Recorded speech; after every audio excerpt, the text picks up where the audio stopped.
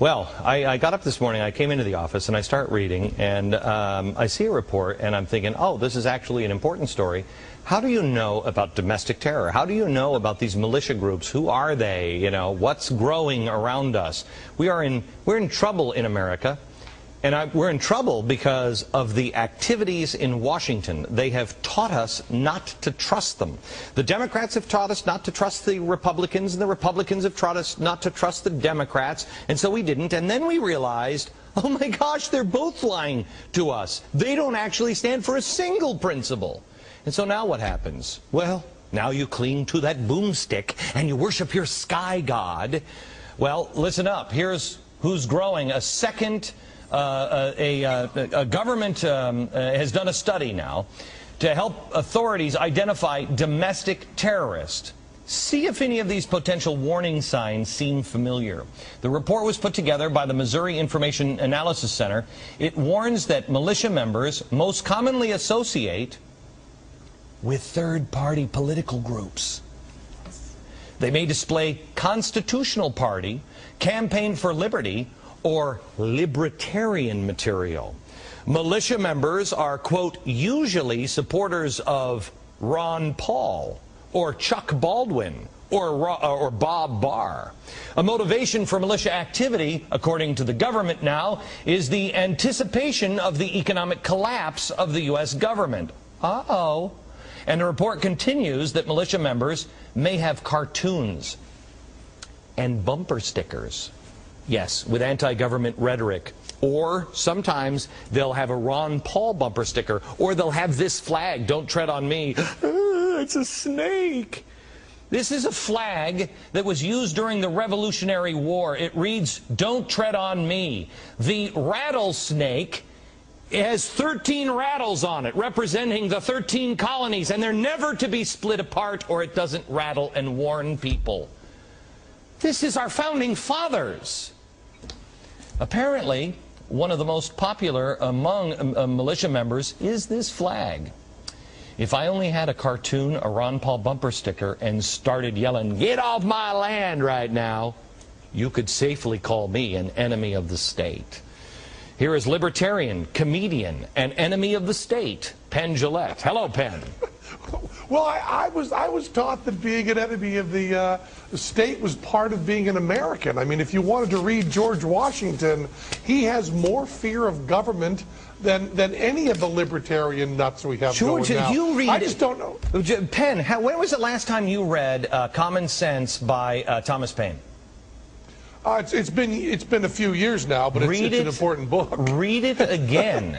You know, I just read it directly. I read it again over the Christmas holiday because I'm rewriting it, and when I read it, it needs some rewrites, Glenn, from you. Yeah, no, I know. No, I'm just making it in today's world. I'm just putting the issues of today in it. And as I read it, and I thought, my gosh, you write something like this today, you're immediately arrested. you're writing a manifesto. No, I'm pointing out the problems in our society today.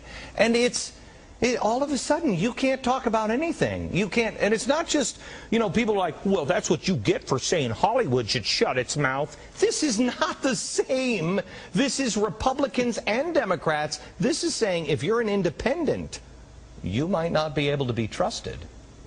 Well, this is a real question. I'm not being rhetorical at all, but the real terrorists, the people that acted on 9/11, weren't they pretty deeply undercover? Did they have any sort of big, strong Al-Qaeda bumper stickers? Did they tell people about it? I mean, no, Obama or Osama's my guy? No.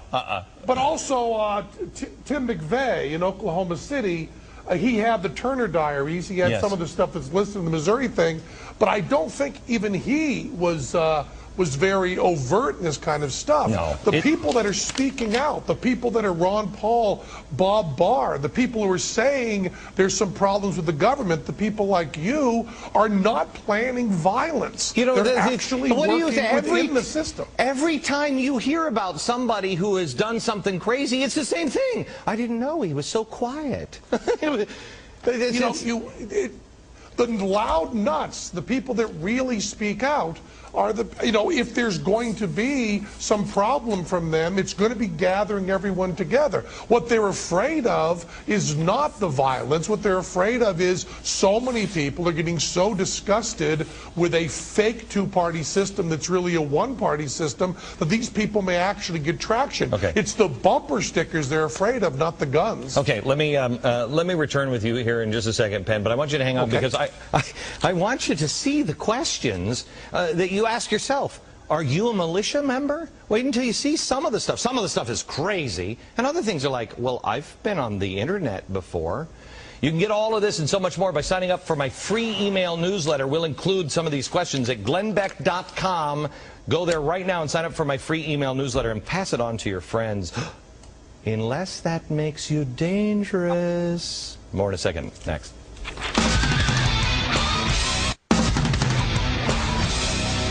Here's libertarian, comedian, enemy of the state, soon to be prisoner number 117411-D, Penn Jillette. Hello, Penn. Hello. Does this make you uncomfortable? The whole... You should see what I'm... Yeah. Yeah. You see what... No, wait, hang on just a sec. Show my t-shirt. This doesn't make you feel uncomfortable. Because I just threw this old thing on. I just had this laying around the house. Anyway, Penn, let me ask you some of the questions that this is now according to, and don't get me wrong, I think this is actually smart of the government to, because there are crazy nut jobs out there that, like Timothy McVeigh. Those are crazy people. But the average person that says, hey, I'm a libertarian, or I believe in the founding of our country, don't tread on me, those aren't the people that are, buying up fertilizer right now. Those people we should find and watch, but not like let me just ask some of these questions. Okay, this is according to Missouri State. This is who these militia members are. Penn Jillette, do you believe in a global dictatorship called the New World Order, which conspired to exploit the working class citizen? I do not believe in a planned conspiracy, no. Okay. So I'm safe there. Do you believe there are United Nations troops already operating in the United States in support of the New World Order? I think no. You hesitated on that one? I want to think carefully. This could be in jail for me. I know. I just want to try this one. Do you believe Jews control the monetary system in the media? You're not getting me into that Marlon Brando thing. All right, here we go. Absolutely not. There are no Jews in show business. None. None. Okay. I said it. None. Did you ever make a maneuver to prepare for the Y2K scare? Well, I talked my mother out of being worried, and I did check the operating system on my computer. So I guess, to be honest, I would have to say yes. Yeah, I did too. I mean, I checked the clock, and I did. I was making all kinds of bogus statements so I could go into the bank and go, look, I had it in writing. I had $100 billion. Okay, let me ask you this. Do you believe, this is one of the earmarks that you might be in a militia. Do you believe President Obama is tight on gun control? Yeah. Yeah. Oh, boy. Better watch you. Do you fear President Obama will enact firearm confiscations? Well, confiscations, maybe, sure. Have you ever been in like a Google chat room or been online on chat rooms? I've been in chat rooms, yeah. Oh, boy. I love this question. I don't even know what this one means. None of them political. Have you... Anybody thinking too much information here? Tell me what this one even means. Have you ever been seen in public doing community service work? Damn those people. Yeah, what is that? What are they even looking at for? I don't have any idea. I mean, I have no idea what that means. I mean, does that mean if you volunteer at a nursing home, you're going to blow something up? Might be. I'm not sure. You know what? Here's the deal. Penn, I appreciate your time. I'd love to have you on again, because on Monday I want to do a full hour on this report. And we did it on radio today. You tell me. I mean, a lot of them are like, crazy nut job stuff. But some of them are like, well, wait a minute, I've done that. But I'll stick up for the crazy nut jobs, too. You're allowed to think and feel and express what you want in this country. Here's what we should be watching. If you are not going for violence, you're okay. Thank you. We should be watching the fertilizer stores for non-farmer-like people. Absolutely. That's it. Good. Thank you very much. Okay. It's my show. Can we... Go do your magic show. We'll see you again. Thanks a lot, Penn.